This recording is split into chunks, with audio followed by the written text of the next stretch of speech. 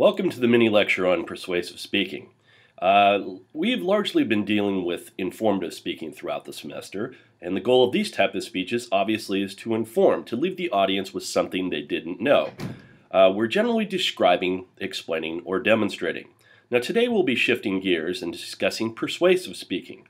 In this lecture we'll talk about the elements of a persuasive speech, the two categories of persuasive speeches, the three broad types of audiences, the type of thesis statements we use, and the specific ways that we organize our main points.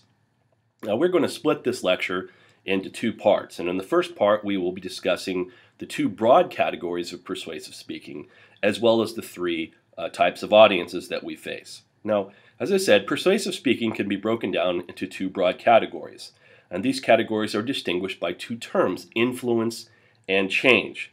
Dispositional speeches, this is the first type of speech, are designed to influence people's values, their beliefs, and their attitudes. Now, we've discussed these terms in an earlier lecture, but as a refresher, we said that values are the code that we live by, and beliefs are informed by our value system. They are both strongly anchored and are difficult or impossible to change.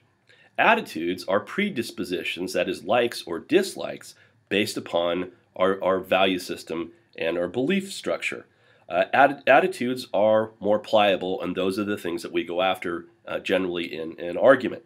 In the earlier example, I used my value of pacifism, my belief in nonviolence, and my attitude towards anything nonviolent.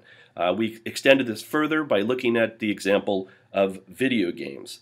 I believe that video games are violent, and therefore I would never have them in my home.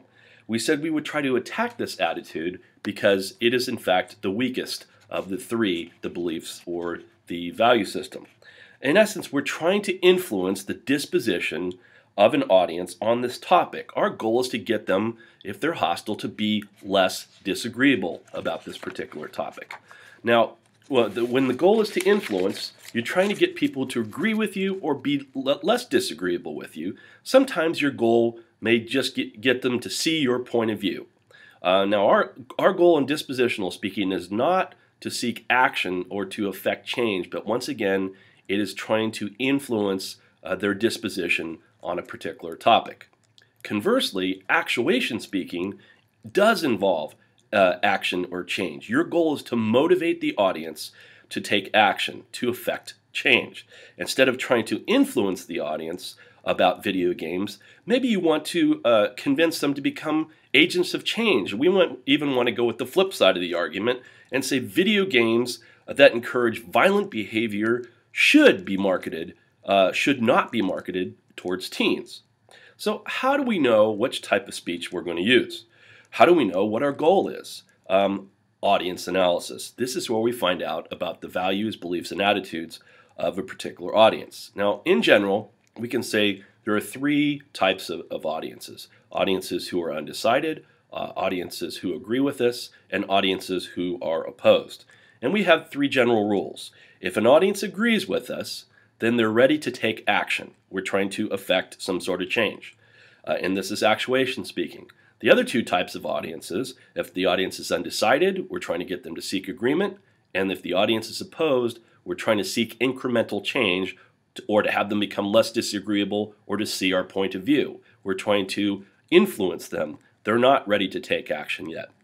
In short, it all comes forth from the audience. And this is why we say that public speaking is audience-centered and goal-oriented. We need to find out where our audience is on a particular topic because they will let us know what our goal is and how best to approach that particular topic.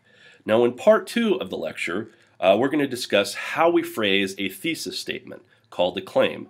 And then we're also going to look at how we organize our main points. So, see you then.